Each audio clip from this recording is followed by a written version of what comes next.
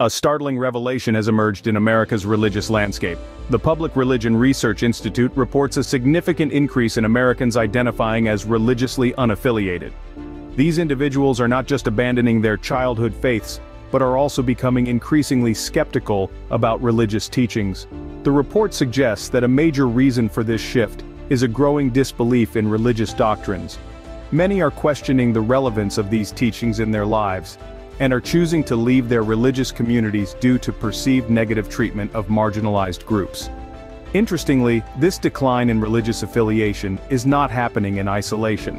It's linked to a broader societal trend, the decrease in face-to-face socializing. As we move towards a more digitally connected world, traditional institutions like churches are struggling to maintain their relevance and appeal.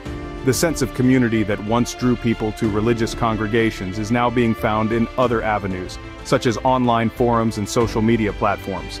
Another compelling finding of the report is the change in perception towards religion and spirituality.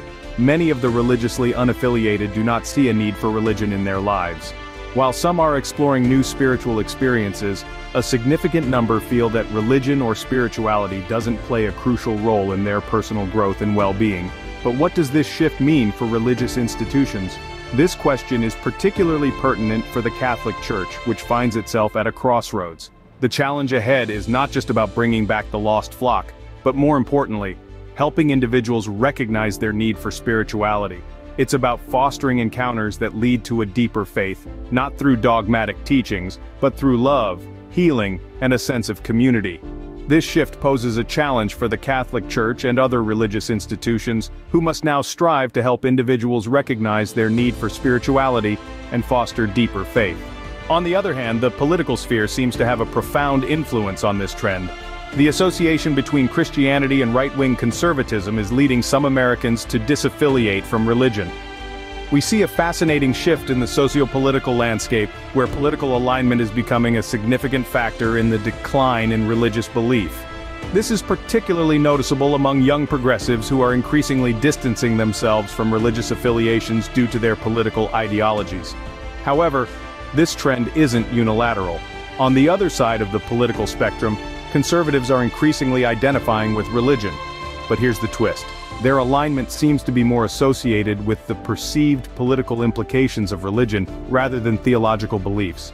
This blending of politics and religion is creating a new dynamic in the way people identify with their faith.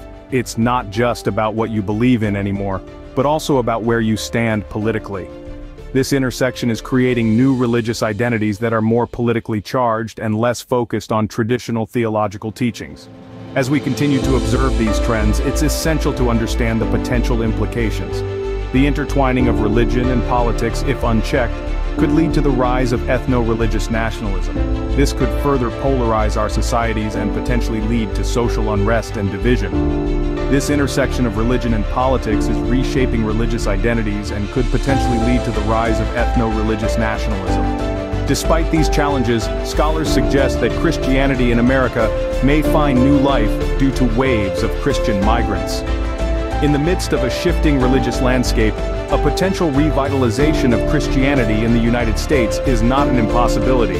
The influx of Christians from the global South, coupled with the growth of Latino Evangelicals, is injecting a vibrant new energy into the faith.